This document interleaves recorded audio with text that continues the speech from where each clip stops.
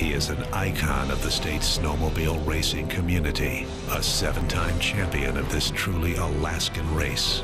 This is Inside the Iron Dog with Scott Davis, presented by Ski-Doo Snowmobiles. What matters is what's next. Most of the veterans, the guys that have been around, been through a lot of different conditions as far as, the cold is probably the biggest thing that drives you to carry more clothing. Really, there's a huge variety of conditions. So first day, big bumps, slow, windy, you're sweating profusely. So, we try to keep it light. So just this base layer of smart wool or something like that, or poly. So, and I like to get a zip neck, high neck on there, so if it does start getting cold, I can zip it up underneath my suit. Some of the kids can get by with a lot less clothing than I can. And I'd put, when it gets below 0 or 10 below or something, I'd put another layer on right over top of that one. And we'd do this at a layover. We would never stop and do it unless we were virtually freezing to death.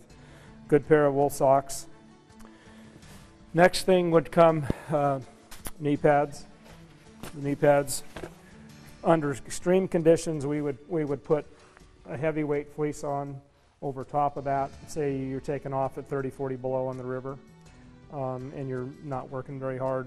So that's what I'm saying. There's a huge, on the river at 30 below or in the bumps at 30 below, big difference. A layer or two difference in next thing we do is put on a protective device. This might have saved my life last year. Your spleen is right in this area right here, and it's kind of double covered right there. Takes keep you from getting an impact from a ski or penetration from the sled. The rules require either bunny boots or you have to carry extra liners, which are kind of a pain to carry. So most of the guys just settle in and wear these. They're heavy, and they're not that great of a boot, but they are extremely good when they're wet. Another thing we learned the hard way is color of goggles. So it's clear out, and you could wear any of these. If it starts to cloud up, then you need either this amber or this purple lens here to help you with some definition. Otherwise, the light gets really flat. This is real popular. It's called foam tape, and you see duct tape on guys, but duct tape has very little insulating value. So what we used to do for years was we'd put this in this little spot right here. Gloves, like I said, I like this is like a heavy-duty cold weather motorcycle glove is what this is. Number one, your bar warmers work better the thinner your glove.